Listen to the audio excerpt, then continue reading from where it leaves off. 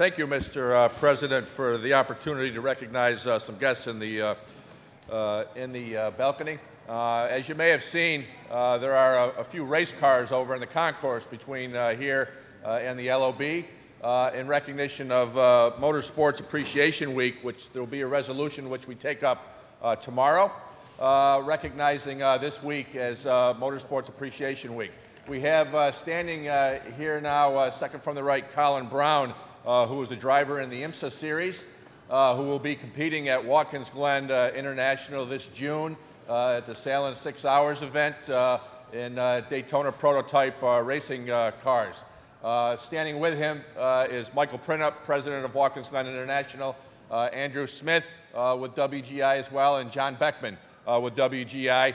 They were part of the display that's undertaken this week over that I mentioned, and I'd just like to welcome them here today and recognize the great importance of motor racing in New York State and having Watkins Glen within my district. I'm proud to say it is the single largest sporting event of the year when NASCAR comes to town.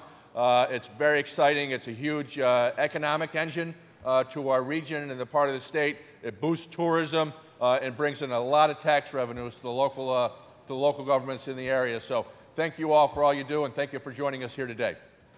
We thank our guests for being here today. We extend the courtesies of the House in recognition of Motorsports Appreciation Week, and from those in the industry as well as Watkins Glen, welcome to the Chamber.